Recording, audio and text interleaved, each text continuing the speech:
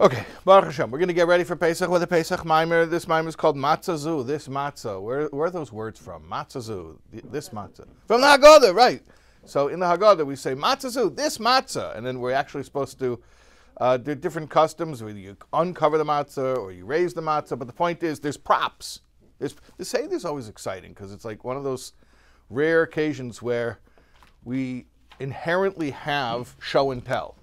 That's like, in fact, the whole discussion of in the Haggadah, when it says Yachom Reish Chodesh, you might think that we should say the Haggadah Reish Chodesh because it's connected to the Geula, and then we conclude, no, we have to do it. We can't do it Reish Chodesh. We can't even do it on the day of the Exodus. We have to do it at the night when we have the matzah in front of us because we need props. Okay, so we literally say Matzah Zu, this matzah right here. See this? See this, kids? This matzah. All right.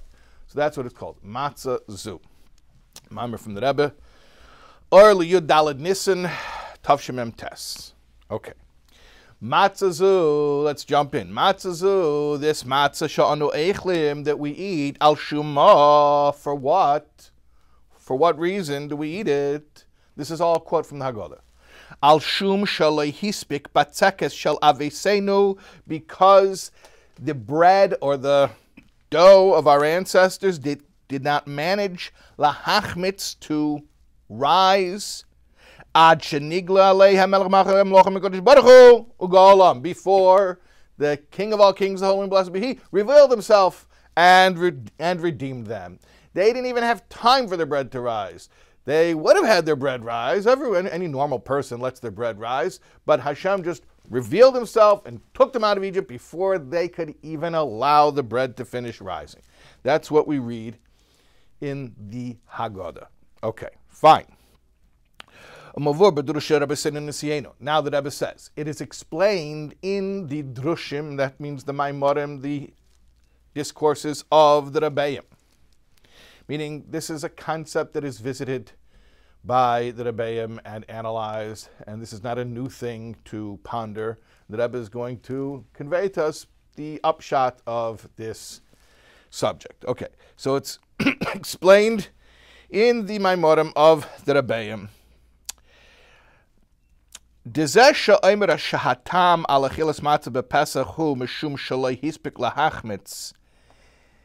This that the Haggadah says the reason why we eat matzah, unleavened bread, is because their dough, our ancestors' dough, didn't have time to rise. Even though, technically, if you look, the commandment to eat matzah was issued earlier. They were under the obligation. They were bound by a commandment already to eat matzah. So what are you saying? It was just a practical thing that we ended up eating matzah because we didn't have time for the bread to rise. No. They were under the obligation to eat matzah. They were already under that obligation. But so this explains the reason why the Haggadah gives that explanation rather than another explanation, that they did it because it was a mitzvah, not because it was just a practical thing that happened. Key is because in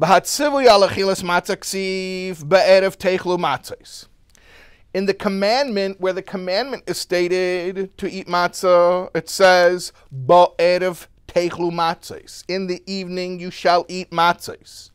Okay, what about it? Well, matzos choser vav. It says matzos mem tzadik sof, not mem tzadik vav sof. It's written choser, which is not uncommon in Torah, that sometimes there will be a word that has a missing letter, especially a vav is one of the common letters that could be missing. And grammatically, you know it's there. And you just read it as an unwritten vowel. I mean, there are no vowels in the actual Torah.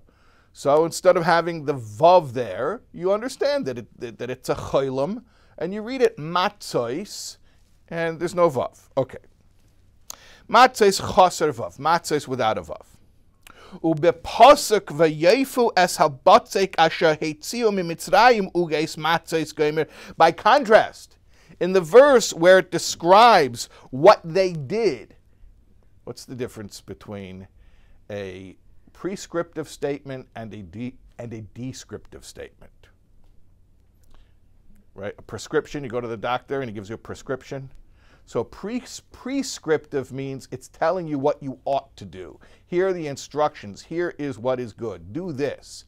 Descriptive is, I'm not saying it's good, I'm just saying it's the fact. This is what it is. Sometimes people get upset, by the way, when you make descriptive statements and they say, well, that's terrible. Well, I'm just telling you the truth. I'm just reporting. I don't make the news, I just report it, right? So, Bo'erev Techlu Matzos is a descriptive or prescriptive statement? Prescriptive statement. And it has the vav or it doesn't have the vav? No vav. Okay, good. And then you have the pasuk, they baked cakes of matzah from the dough that they had brought out of Egypt. That's prescriptive or descriptive? Descriptive. In fact, it's in past tense. It's pretty clear. It's talking about something that happened. This is what happened. You don't like it? This is what happened. All right. Ksiv matzos male vav, and there the matzos has its vav. It has a vav. Okay. I don't know what any of this means. I just know we have two verses with matzos. One is prescriptive, one is descriptive. One has no vav, and one has a vav. Dat tzivui al achilas matzahu kedem chatzos. The commandment to eat matzos was before midnight. What does it mean before midnight? It was given before midnight? Well, yeah, it was. But not only it was given before midnight, it means it was to be fulfilled before midnight, meaning on the night of the first Pesach, like what we would call Seder night. The real Seder night. They had the actual Korban Pesach. And it was the first Seder night. And they all did it in their homes. And, the blood on the door, that whole thing. All right, so that has to be before midnight. Now, since before midnight they were still in Mitzrayim, Mitzrayim doesn't just mean the place where they were slaves, but Mitzrayim is the archetypical concept of enslavement, Meitzorim, boundaries, limitations, constrictions. Before the King of all kings, the Holy and Blessed be He, revealed Himself to them.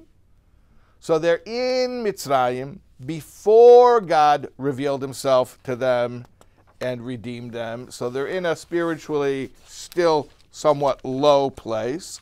That's why matzos in that instance is written without a vav. In other words, it indicates a lower level of matzos. A vav is, well, the letters are not just cute symbols. It says in Shari Yichud V'Amunah from the Alter Rebbe that the letters, the Hebrew letters, are actually maps. They describe they metaphorically, symbolically describe the best you can on a two-dimensionally the energy path of the different letters. The different letters are building blocks of creation. So a vav is a pipeline, literally. So the idea of a vav is something high being drawn down low. The matzos without a vav means that we don't have that. So this is pre-godly revelation matzos, therefore it's without a vav. By contrast, the descriptive verse where it says what happened, that they baked cakes of matzah from the dough they brought out of Egypt, midaber, there it's speaking b'hamatzah, about the matzah, sha'afu va'achlu, that they baked and indeed ate, la'achre sheyatzim in Mitzrayim, after they left Mitzrayim. It says that explicitly. It says, "Es habatzak asher hoitziu miMitzrayim," the dough that they took out of Egypt. So they already took it out. They were already out. Shezeh hoya la'achrei chatzos, and that was after midnight, after the revelation, after redemption was already happening. After the King of all kings, the Holy and Blessed be He, revealed Himself to them and redeemed them. Therefore, Matzah Zu ksiv matzos molevav. In that verse, the word matzos is written with a vav to indicate the drawing down, that energy had become revealed and manifest in the world. V'zeu gam mashe b'hamatzah shekedem chatzos ksiv.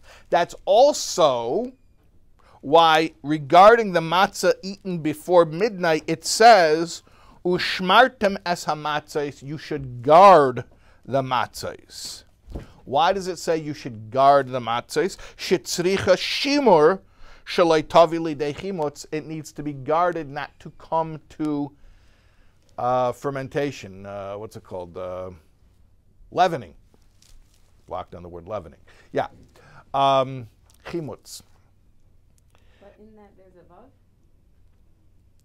No, we're talking about the pre-midnight matzah. Right, and here it says the shmartem es hamatzah. Okay, but in that verse there's a vav. But the matzah we're talking about, pre-midnight, is pre-redemptive matzah.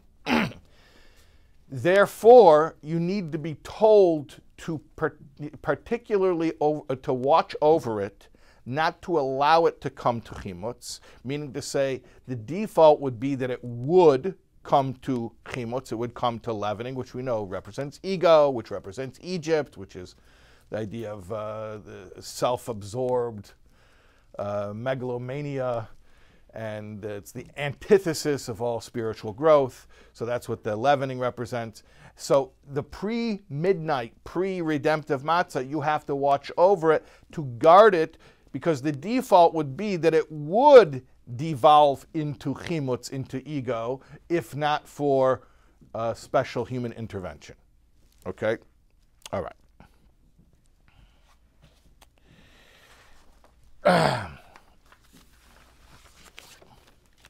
Ubahamatzah sha'achrei chatzos ksiv. In contrast, the matzah that is after midnight, it says, ve'yefu es habatzak gomer matzos kiloi chometz. They baked cakes of matzah from the dough because it had not risen. Just reporting the facts. It's because it had not risen. In other words, it's not special intervention. Watch that matzah. Watch that dough. Make sure it doesn't become puffy. No, it's just saying what happened. It didn't rise. It didn't rise. Shema atzma le'ba lidei chimutz. In and of itself, it didn't rise. So we're contrasting these two types of matzah. Pre-midnight, post-midnight. Pre-midnight without a vav, post-midnight with a vav. Pre-midnight, you need to watch it and guard it so nothing bad happens. After midnight, nothing bad is going to happen. We're redeemed. Hashem revealed Himself. Nothing bad is happening. Okay. Ki hamatzah sha'achrei chatzos hi bechinas matzos malevav.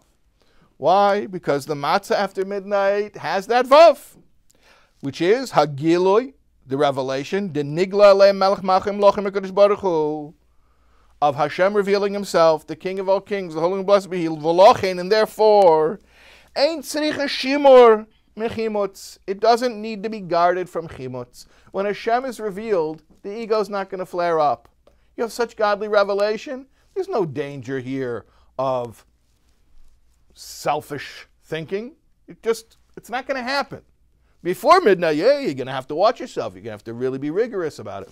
After midnight, under those circumstances, it's just not going to happen. Not a concern. Not something that we have to worry about. All right. V'hinei, how are we doing so far? So it's fairly straightforward so far, right? Okay. I made a bracha earlier for those watching online. V'hinei chiluk zeh shebein kodim chatzos u'la'achri chatzos hayor rak b'Pesach harishon. Now, this distinction that we are making between pre-midnight matzah and post-midnight matzah only existed that year, the first Pesach, Lifnei Matan Torah, which was before the giving of the Torah. As we all know, 49 days after the Exodus was the revelation at Sinai. So this is before the giving of the Torah. Mashen Kain, Lachre Matan Torah. This is not the case after Matan Torah, meaning the eternal mitzvah, that we keep.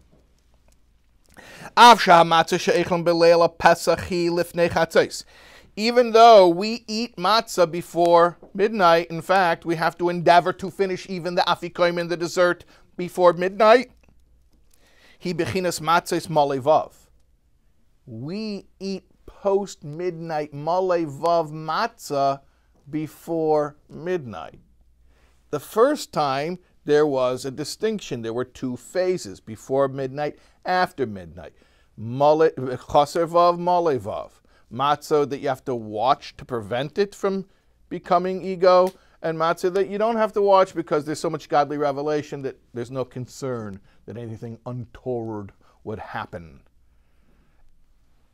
But for the eternal mitzvah, the way we keep it, it's all on that level, which in the first year is post-midnight. That's just what we eat before midnight.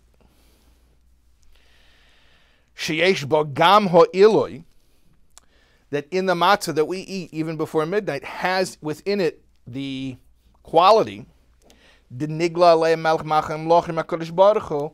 of Hashem having revealed himself to us in Egypt and taken us out of Egypt. Sort of. It's a little rye. It's a little rye. You're saying the reality is, though, that it will rise if you don't watch. We do watch it. Yeah, we spend a lot of time and energy watching it. Yeah, it's true. Yeah. Is it that Hashem just gives us access to this moment? I don't know. Let's let's find out. Let's find out. Okay. I mean, let's find out what's going on. Okay. V'zeh shekosav ba'Haggadah Matzah Zu sha'anu eichlem al shumma. This that the Haggadah says, Matzah Zu, this matzah that we eat, why do we eat it? And we answer the question, al shum shaloi hisbechulu lahachmitz, because the dough of our ancestors didn't manage to rise. Shema atzma loy bo lidei chimutz. Meaning that on its own it didn't rise.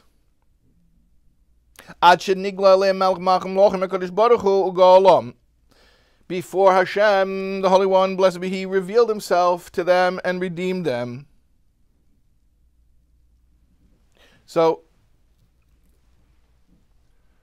when we describe the matzah, and we say, why are we eating the matzah?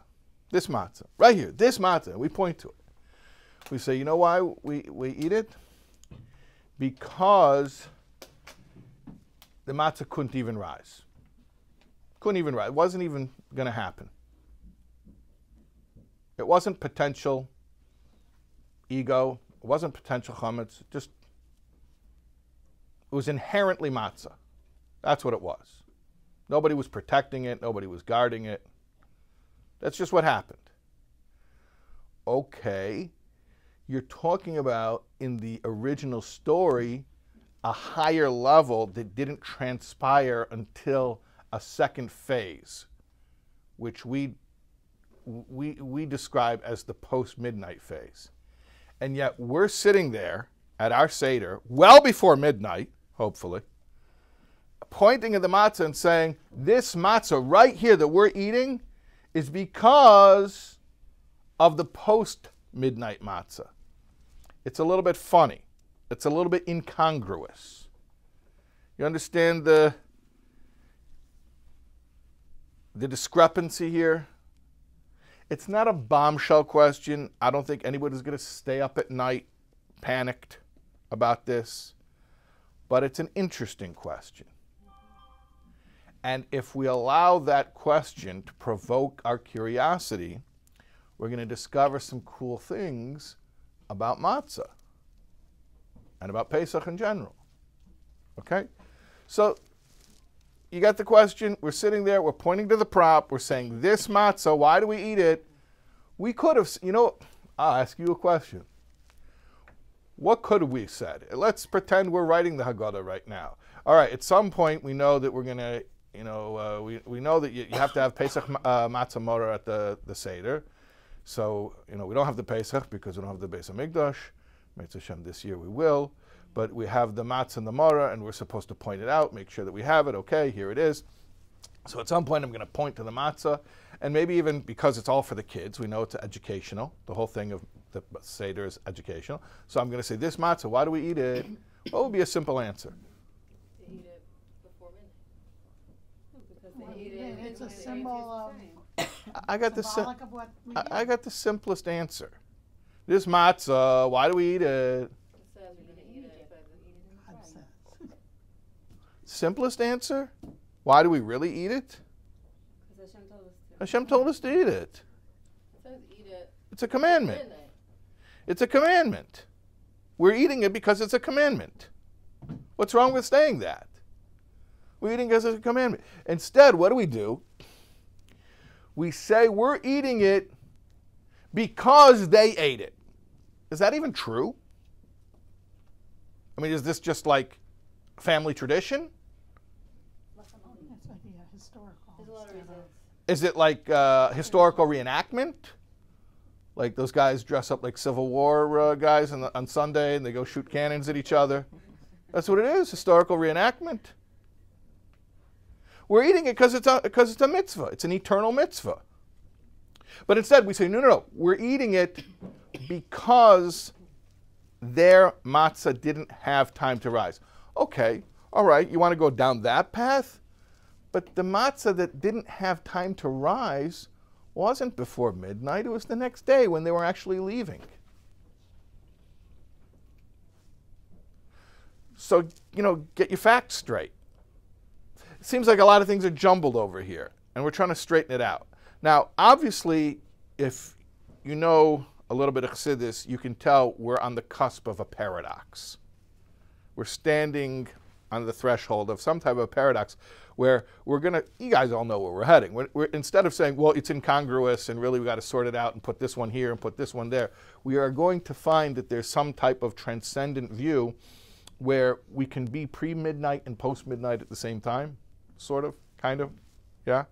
Okay, but we're just trying to break that down in a way of Chabad, of Chochmah Bina Das, which is the style of Chabad, is to understand things intelligently. So we've got a question. We're curious. Why are we holding up the prop and we're saying that this matzah is a symbol or commemoration of post-midnight matzah, post-redemption matzah, but we're eating it pre-midnight? And we're very actually meticulous to do so, to finish it before midnight. Okay. That's the end of chapter 1. All right. What do you say we do chapter 2? All right. Just short maamar. It's a very short. I picked this maamar because I wanted something that we could finish before Pesach and be prepared for Pesach, God willing. Okay. Okay. V'yesh leimar. It's possible to explain. So the Rebbe is now offering his own novel insight. Sha'matzah sha'anu eichlim la'achri matan Torah hi l'mayla yesagam mebechinas matzahs malevov. The Pesach Rishon shelifnei matan Torah. The matzah that we eat is, maybe call it a third category. The matzah that we're eating is after matan Torah, after the commandment, the eternal commandment has been issued.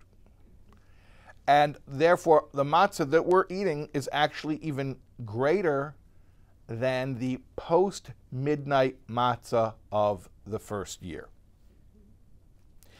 Ki mekeven shagili de melech machem lochem HaKadosh Baruch Hu b'ham matzah shonu eichlum la'achre matan Torah hu al yedei kdimas ha'aveda b'kiyam ha'Torah u'mitzvahs b'meshech kol hashana kedem ha'Pesach. To explain, what does that mean? It means that the revelation of the King of all kings, the Holy One, blessed be He, that's in the matzah that we're eating after Matan Torah, follows a year of doing mitzvahs. They didn't have that advantage. We are preparing for one Pesach since the last Pesach.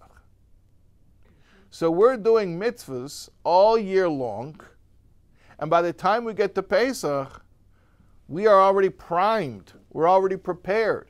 They didn't have mitzvahs. They didn't have Matan Torah. So they didn't have the obligations, and therefore they did not have the nesinas koyach, the empowerment to do mitzvahs. So therefore, not because of any greatness of our own, but because we are after the giving of the Torah, so we spend the whole year being ready to experience a revelation. And so therefore, hu gilui nailo yeser, it's a greater revelation.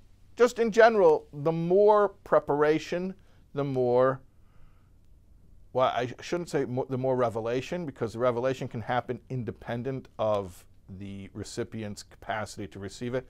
But I should say the more preparation, the more integration. So, and you eat matzah, which is pretty integrated. You literally put it in you and it becomes your flesh and blood, which is part of the greatness of the mitzvah, is that you actually metabolize it. So we are capable, not because of our own greatness, again, but we're capable of integrating a higher level of revelation because we live after Matan Torah. V'al derech meilas hagilui de Chag HaShavuos zman Matan Torah shel achrei ha'aveda de Sfiras ha'omer al hagilui de Yetzias Mitzrayim. I'll give you a parallel that Rebbe says. You could compare this to the advantage of Shavuos, which comes after Sfira. You spend 49 days counting Sfira. You build up to Shavuos. A lot of prep. You're building up to Shavuos every day, counting down, counting up, actually. So you compare that to the revelation that happened when they went out of Egypt. Compare Shavuos to Pesach. Yes,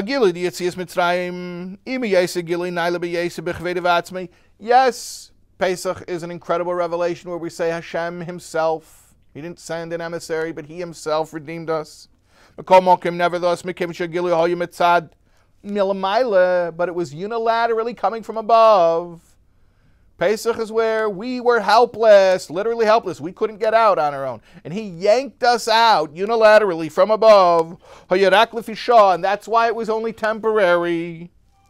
The revelation was only temporary.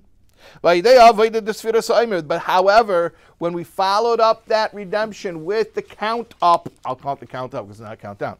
Counting up, 1, 2, 3, 4, 5, 6, 7, 8, 9, 10, until we get to 49. And then we don't even count 50, we just be 50. Avedas hatachtain, where we're actually doing our work. By the way, Nisan is chesed and Iyar is gvura. So Nisan, chesed is flowing magnificently downward, and gvura is like the flame that rises upward. So you have Yetzias Mitzrayim, which is unilateral divine revelation, which because you don't prepare for it, you can't integrate it. And then Sfiras ha'omer is where you step in and you do your work. You try to integrate it from below to above. And so after we do all that prep, not only are we able to draw down 49 gates, about remember from Purim, Al Ken Koru? The 50 Amos gallows, which we actually said was not a gallows, it was a giant impaling rod. But remember Shar Nun? The 50 gates of Bina, of understanding. So we're able to not only get to 49, La'achrei shleimus demem tesharim. But after we achieve the 49 gates, gam sharanun, then the 50th gate is given. Shegam sharzen nimshech hayidei veidase kamesha kazuv tispru chamishim yem gamer. Like it says, count 50 days, 50 days, 50 gates. Sharnun Gufan, within Sharnun itself, okay, hold on, I'm going to pause for a second because I'm going to get a little bit Kabbalistic. So before we get a little bit Kabbalistic, I just want to repeat what I'm saying. The Rebbe is contrasting the superiority of Shavuos over Pesach. Pesach is something Hashem did for you. Something that you were hopeless and helpless. You had no way of getting yourself out of that situation. In fact, if he had not redeemed us, like we say in the Haggadah, we still would be there. If you would give us 1,000,000 years to get out of there by our own power, we could never get out. It was only going to end one way, only if Hashem takes you out. Okay, so Pesach is very much about Hashem unilaterally above to below.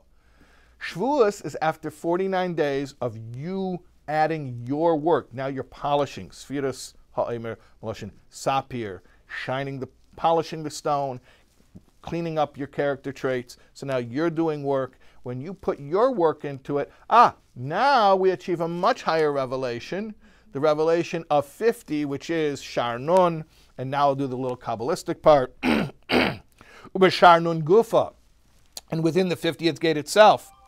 Noisef al bechina hatachtena shabei she hashayches la memtes sharim dugmas arich.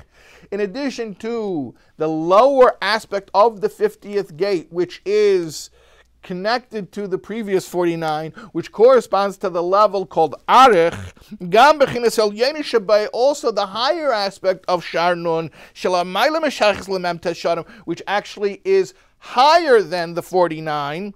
It's in its own category. Dugmas Atik, which is comparable to the level of Atik. Okay. We're talking about, you guys learned remember the poor maamar, Al-Kain Karu? Yeah.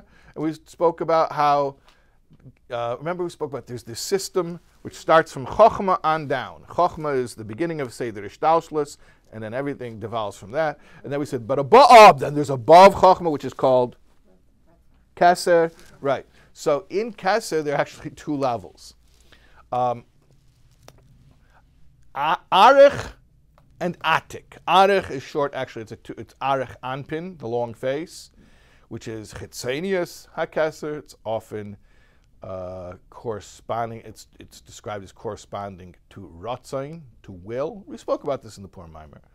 And then you have the higher level of Keser, which is Atik. It's actually short for a two-name title, Atik Yomin, Ancient of Days. And that is Panemius Keser, which is often described as corresponding to Tainug, to pleasure. And Atik also means separate or aloof, detached. So you have two aspects of Keser. One which is above, but a source to all of Hishtalshlis. That's Arich. And then another which is completely a category unto itself, detached from and incomparable to all of Seder Ishtaushlus, that's Atik. So the Rebbe says that if you do the 49-day processing of the unilateral revelation that Hashem gave you as a freebie on Pesach, but you do the 49 days of processing it and integrating it, putting in your own work, you know what that does for you when you're able to put in your own work? Then you achieve much higher levels than you did initially. You can achieve Sharnun, and then the Rebbe emphasizes, and not just regular Sharnun, but both aspects of Sharnun, even the higher aspect, which is Atik, which is way, way, way off the charts. Anyways, what the point is, the main takeaway here is that the Rebbe is comparing Shavuos to Pesach for a reason. He's comparing Shavuos to Pesach to explain to us why it's possible that our matzah is categorically superior to the matzah that they ate even after midnight. Wow. Why? What makes it possible? We were commanded. Yeah, because of Matan Torah. So it's not us, but it's the fact that Hashem gave us the ability to respond to a commandment, When you respond to a commandment, now you are actually a participant. And it's not you're doing it of your own accord. It's not voluntary. It's not even something you did under divine inspiration. But you're doing it as a matzuvah, as someone who's commanded. And all of that puts you in a place to be poised to receive a much greater revelation than if it just hit you cold out of nowhere. Weren't they commanded to do it by the But Matan Torah was a revolution. It was a revelation as well, but it was a revolution. Matan Torah completely changed everything. Mitzvahs before Matan Torah, mitzvahs after Matan Torah are two totally different categories. I don't want to get into a whole discussion of it, but Matan Torah we describe as bittul gzeira, that there was a law that Hashem put in place before, which was the spiritual and the material planes are separate aspects of reality. And with Matan Torah, it became possible to leverage all worlds, even the highest spiritual worlds, through physical actions down here. Okay. So, we are able on Shavuos to reach Shar Nun, the 50th gate, and not just the 50th gate, but the higher aspect of it, which is Atik.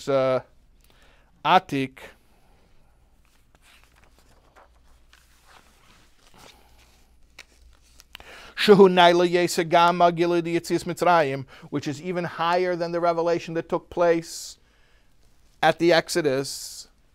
And as we explained, the reason is because we participate for 49 days.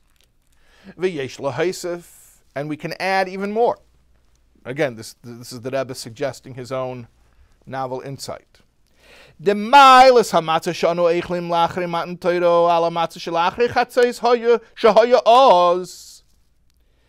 advantage of the matzah that we eat, that us regular people eat, but we eat it with the advantage of eating it after Matan Torah. The advantage of that matzah that we eat over the matzah even that they ate after midnight in Mitzrayim, or going out of Mitzrayim, is that what? Heat. Nice al shahagilish behamatah shanu eichlin bo al yedei kdimas havei de bekiyam atayra umitzvahs kedem Pesach. In addition to what we already stated, that we're eating matzah after a year of doing actual mitzvahs. Ella, but there's even something more than that. Gam mipnei she'achilas hamatzah atzma hi mitzvah. The eating the matzah itself is a mitzvah. It's not just that we did mitzvahs to get to this point, but that we're eating matzah as a mitzvah itself. Not a practical, incidental thing that happened like what we described. Why did they eat matzah? Because that's all they had. They were moving. They were rushing. Hashem suddenly revealed himself to them. They didn't have time.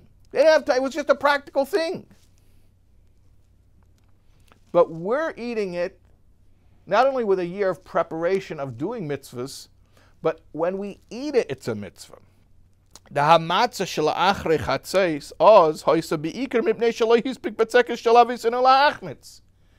matzah they ate post-midnight, which was their higher level matzah that didn't even need guarding, was primarily matzah for practical reasons. As it stated, it didn't have time to rise. Mitzad gili d'mayla, because there was this revelation that rushed them. It wasn't inherently a mitzvah. They weren't eating matzah because that was a mitzvah. They were eating matzah because that's what they had. Nothing was a mitzvah. Well, yeah, you could say that also. Nothing was really truly a mitzvah before Matan Torah. Okay, so even more so. So even more so. They didn't have access. What we're saying is like this. They had two levels of spirituality, which we can break down in a timeline as before midnight and after midnight. And it's ascending, higher levels of spirituality. We're saying when we eat matzah, which one of those two levels are we tapping into? So at first we said, oh, you know what's something cool? We eat it before midnight, but we're tapping into the post-midnight, the superior post-midnight level. Then later the Rebbe says, you know what, actually, Even more than that. We're tapping into a whole other level that's higher than even the post-midnight matzah, because their matzah that they ate, it was holy because of something Hashem was doing. Hashem is revealing himself to them. The matzah that we're eating is also holy because of something that Hashem is doing. Hashem gives us a mitzvah, but also because of something that we're doing. We're doing a mitzvah. So we have in it the best of both worlds. There's an aspect of our, not just of our matzah, but of our entire Yiddishkeit, which is able to reach to higher levels precisely because there's this participatory aspect of it. It's not something happening to us. It's something happening with us, or we're happening with it. Yetzias Mitzrayim happened to us. And when something holy happens to you, the levels that are capable of being integrated are limited.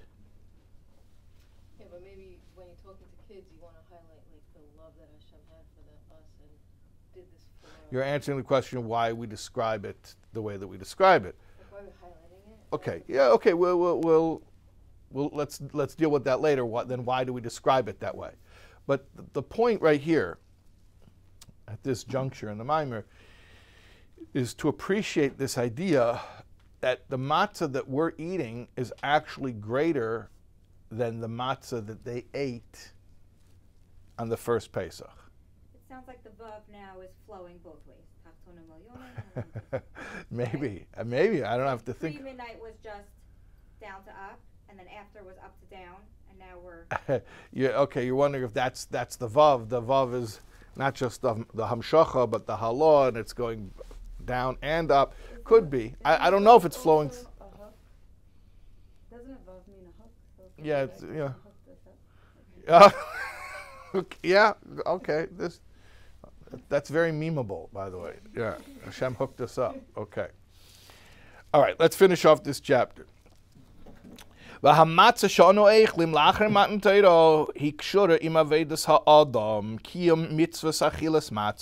matzah that we eat after the giving of the Torah is connected with avodas ha'adam, because it is itself, the eating of the matzah itself is a mitzvah. This is a very important concept. The fact that it's connected with avodas ha'adam, the work of a person, doesn't make it less, it makes it more.